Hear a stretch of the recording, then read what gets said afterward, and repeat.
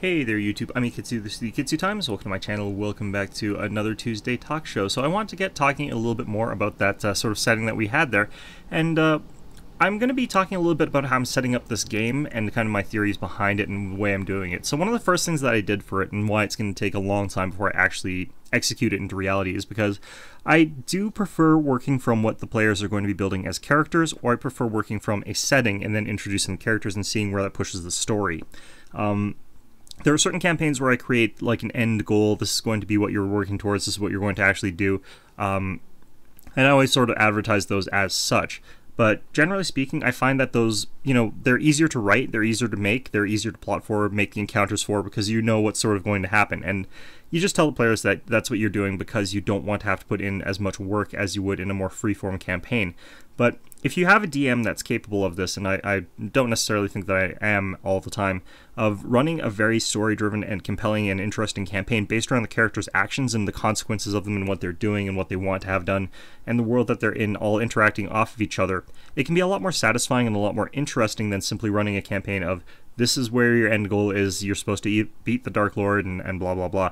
So what I did here is I started with asking the players what sort of characters they want to do. I told them what sort of setting I wanted it to be and sort of the main theme of it, because, I think that that's fine to sort of request that.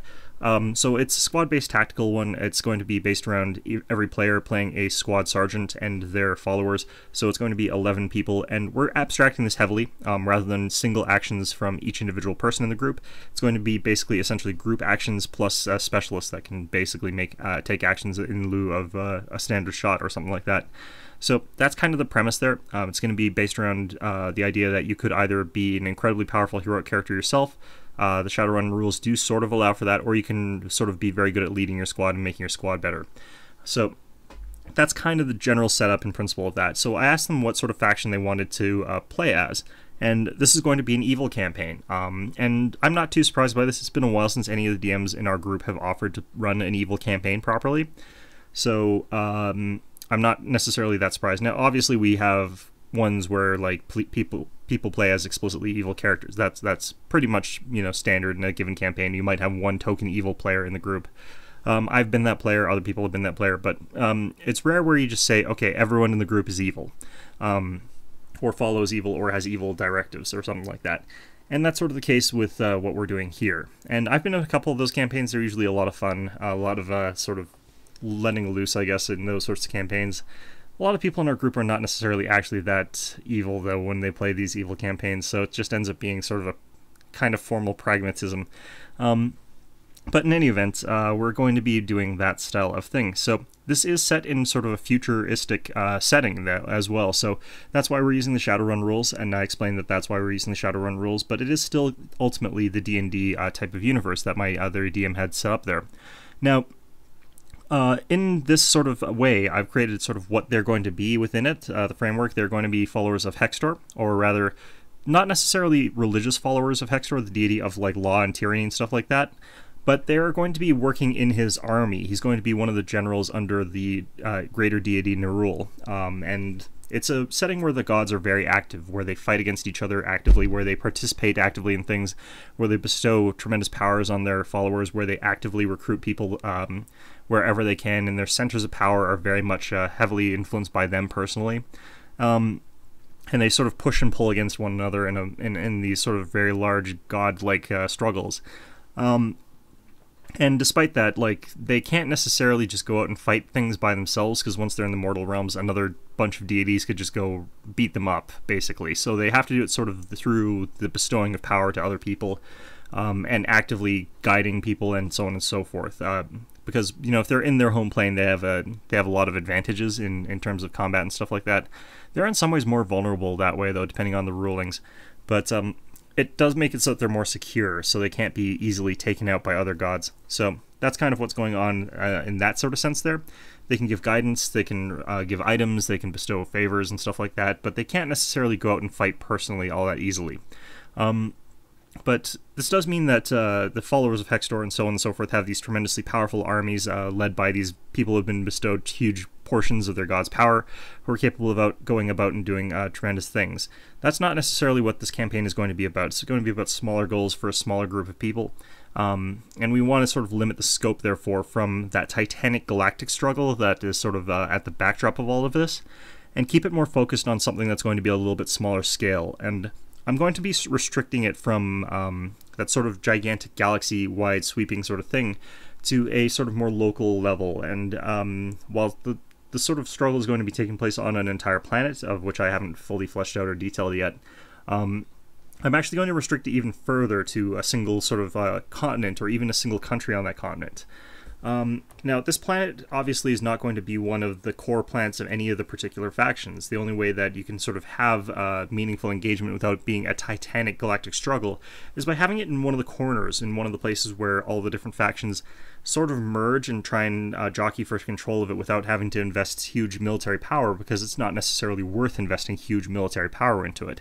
So instead they send light troops, they send a few garrisons, they send raiders to try and disrupt the enemy, and try and establish a presence there and control over the place without necessarily investing in huge amounts of their own troops there. So that's sort of going to be the stakes at play there.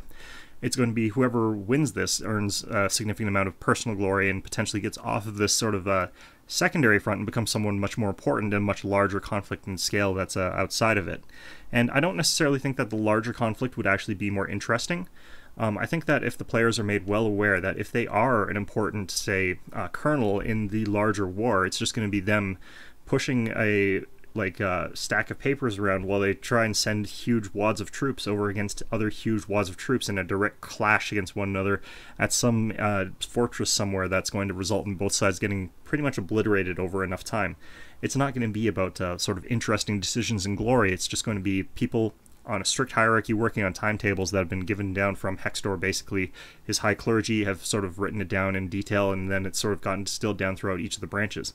That's sort of what the larger galactic consequences of the main struggle are like for all the different sides there. But for these smaller ones where they're more independent, where they're further away from the command and control centers, where the stakes are lower and they've got a lot less effort put into the command and control, I can make it so that the factions are allowing a lot more autonomy between the individual groups. And that's sort of going to be how I can make the stakes a little bit more personal, a little bit more interesting. So for that, we're making this planet sort of one of the outskirts that's largely evaded the eyes of the sort of major powers and major factions in any sort of significant sense there. We're going to be putting a small representation of the various different good-aligned species on the planet, but there's a sort of underlying... So the evil deities, to a certain extent, have to rely on cultists and so on and so forth to get active recruitment and to get their people to infiltrate places. They, generally speaking, can't afford to just be very blatant about their presence in certain communities and so on and so forth, especially in places where, like, you generally speaking wouldn't want to be an active open worshiper of one of these evil deities, because people would sort of like not like you for obvious reasons.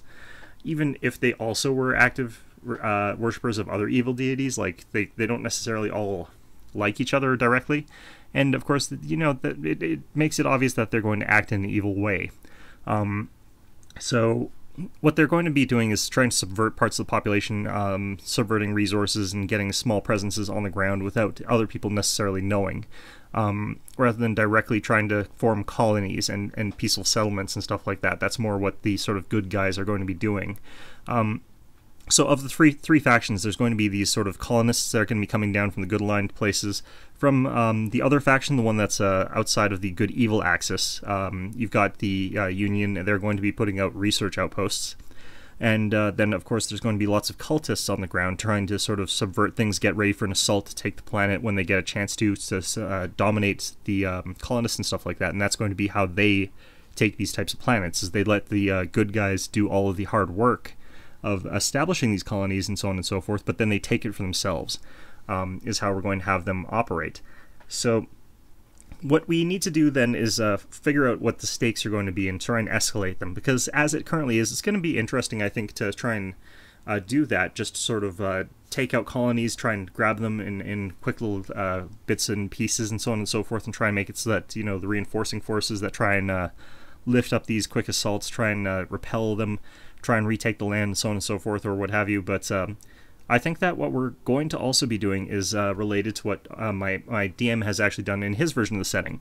So in his version of the setting, at this point in time, there has been the Far Realms in the background of his setting for a long time now. And he's taken a book, page out of the book of the Harry Dresden universe, in that the Autumn Court, the Fairy Courts, have been holding back this incursion of the Far Realms for millennia at a time, and so on and so forth. And their soldiers have sort of formed the bulwark against that for ages, but now that the entire sort of universe has become this sort of weird pacified state, and they've been more and more pressured from other forces from the other side, that means that they're starting to collapse in that sort of sense there. So in his version of reality, they're enacting this sort of ritual to rip away the sort of outer planes, which is sort of part of the D&D cosmology that I don't want to get into because it's very complicated. But sort of rip that away and sort of sacrifice the lives of millions and millions and millions and billions and trillions of people to sort of close the gateway that allows the Far Realms into the material plane. So that would end that threat forever, sort of thing. And the reason that they can do this is because there's no grand evil. There's no evil left in his version of the universe, really. There's functionally a whole bunch of theocracies that all follow and worship good-aligned deities. There's a few crippled evil deities that can't really enact any sort of damage against the good-aligned peoples because they've been so thoroughly beaten in wars in their past. So an example of this would be Grumsh, who actually was one of the catalysts for a lot of these problems. Another would be the character that one of my friends played, who created another faction of merchant princes and so on and so forth, who, for some reason, this is a person who created a merchant faction that doesn't use trade ships. They use, warships for trade, which means that they're not profitable, to say the least, but I could get into the math of that later. But so you got those sorts of factions, and they're so ineffectual and weak by comparison to the combined forces of, say, Moradin and Coralon Lorathane and Garl Glittergold and Yondala and stuff like that, and Bogcub even, that they just basically got crushed in early wars without very, very little to do with anything. So since they got crushed so easily, it's been peace and prosperity for most of the good-aligned factions for forever. So when they are called upon to sort of sacrifice themselves, there's plenty of people who are willing to do that for the greater good, so on and so forth, and everyone else gets to live, relatively peacefully because there's nothing threatening them. And so that's sort of how they deal with that threat. I think that there's going to be other factors at play after this, now that there's sort of a dark ages of the populations have been severely depleted, and there's now this sort of gap in sort of power everywhere. For the record, my faction that I created is constitutionally incapable of enacting this, so what they did in a political move. So for the record, my DM actually does consult with me a lot about what he thinks my faction would do and how they would act in certain ways and how they would respond to certain things and what they would invent or create in these sort of situations. Because I think he does trust my world-building skills to a certain degree, and he thinks that he likes integrating a lot of the stuff that I create into what he's using. So he often tells me actually spoilers about what's going to happen in one of his campaigns. Now this one ended up being one that he was going through and he decided not to use it, but he did actually tell me about the sort of premise and principle and setup that was going to be the prologue to the campaign before we actually ever got into it. He's still working on something relating to this, but I think he's thinking of pushing it even past this date. But yeah, so what my faction ended up doing was pledging that they would protect the remainder of the good-aligned peoples from whatever remained of evil. And so that's what they ended up doing. So they didn't sacrifice themselves, took a whole bunch of evil people out, basically, and that was about it, leaving them in a sort of very protective but dominating position in the galaxy that he had sort of set up there. By contrast, though, in my version of the setting, there's no way to do this. You can't enact this because the good-aligned faction is going to say, well, we can't do that because we will get immediately wiped out by the forces of Nerul. And the faction that I had created would say, well, we can't really just easily wipe out all the forces of Nerul without horrific losses to ourselves, so we're not really committed to doing that.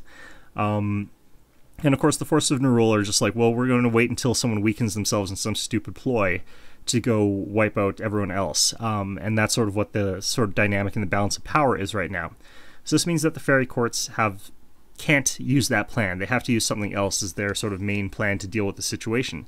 So what they've what's involved in sort of my setting is that instead of letting the forces of the Far Realms actually just stop existing, stop being coterminous with reality, they've realized that because these three factions have been in this sort of balance of power state and they've been in this constant power struggle, everyone is extremely militarized. All three of the factions have extremely high degrees of military competency.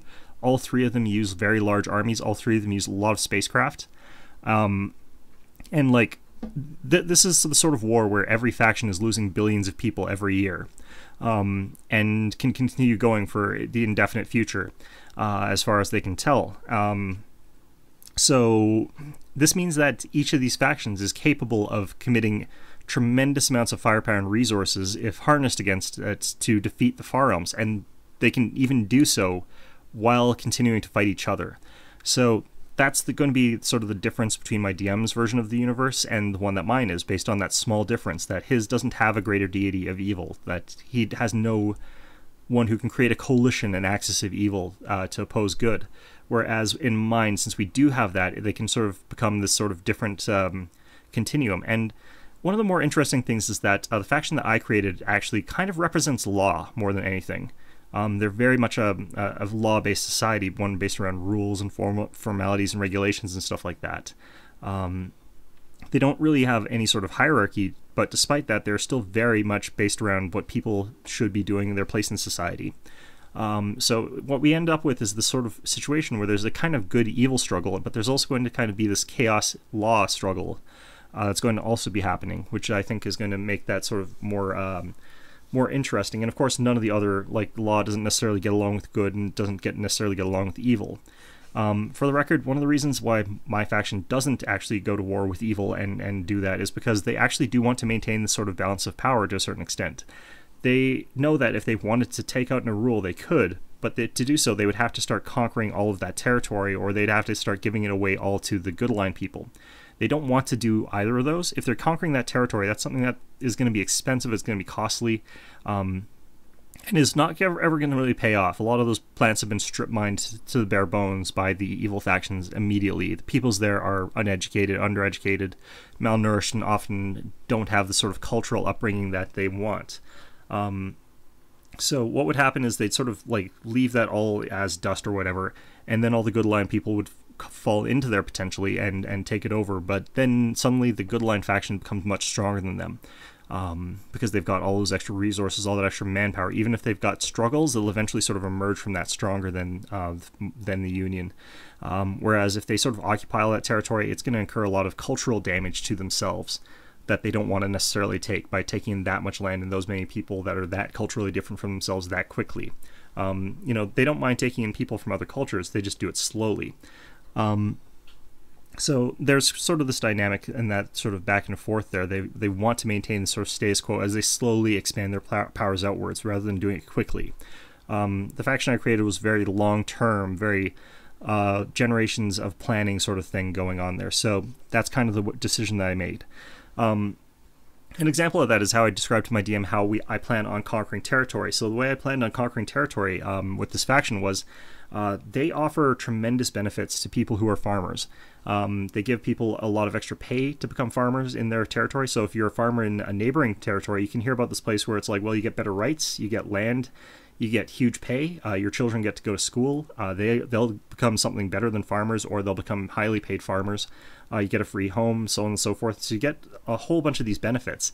And like the Union is taking huge losses in doing this, but they end up getting all the farmers. And while the farmers are fleeing out of the provinces or territories that they initially lived in, or the peasants or the serfs or whatever, are trying to escape in every way that they can to this new place of opportunity, they're going to end up with a labor shortage in the farms and in the fields in the territories where those people are fleeing.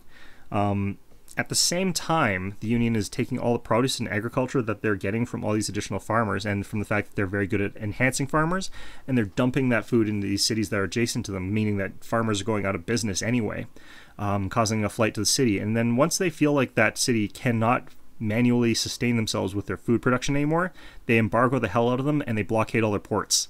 So I'm not exactly a friendly person, but that's sort of how they do things. This takes a long time to set up to the point where a faction is going to be in this situation where it's like, well, we don't have any farmers, we don't know how to farm properly anymore. We've received all our foods from cheap imports, and suddenly all of our food is gone, just in an instant, and the only option we've got is to capitulate to these people who are sort of standing around us. They didn't even fire a shot, and we're kind of screwed. So that's sort of the type of planning that I used for this faction in particular. And it did come about from the fact that I was able to create it from a character who was extremely, extremely good at enhancing agriculture. Like, that was actually his character specialty, of all things. So, and anyway, that's kind of the setup for that faction. But the other two factions are also fairly long planning. The only one that's not necessarily that long planning, because it has so many conflicting views and goals, is the Good Line faction. They have a lot of greater deities that are extremely powerful and have tremendous influence and power and peoples that they rule, and they're only fighting against one greater deity, which is Nerul. But Nerul has that sort of singular vision about what he wants, and that is perpetual conflict and warfare. Whereas the Good Line factions just want to secure their own borders and get peace for themselves. So that's kind of the dynamic that we're going for. So one of the things that I now need to do at this point is just sort of flesh out what each of the factions does, what they fight like, what their weapons are like, how they get their weapons, who has colonies, for example. As an example, I don't think really elves, for example, in the D&D setting, in the classical sense, would have that many colonies because they are very insular. They have isolated communities in their traditional homelands, and they reproduce very slowly. So it doesn't make sense a lot for them to colonize that much. So they might have some that lived there originally, because this is going to have been a planet that was indigenously inhabited. But realistically, you're looking more at dwarves who have gone to the planet in search for mining prospects. You've got like halflings who are there for agricultural prospects. I've got gnomes who are followed for their mercantilism, and so on and so forth. So you've got all these different groups, and of course, humans colonize things. That's what humans do. But you've got all these different groups that are going to be there that are forming these sort of independent sub-factions that are not necessarily cooperating with each other, but aren't necessarily competing with each other either. And then you've got sort of the various different sub-factions of Nerul who don't necessarily get along and may come in conflict with the party as well, competing for glory or competing for slaves or competing for booty or something like that. And then, of course, there's the Union and their different allies that they've got access to, whether it be the Illithids that they might come across, or you might come across a group of some of their other more technologically advanced factions that they've got as allies. So any of those could be possible, and I would like to sort of flesh those out, make them feel unique and distinct from one another, while still grounding it in real sort of sensible military decisions and tactics and ideas, but sort of follow along with the sort of lore and fluff of those individual races. So we'll see how that works out.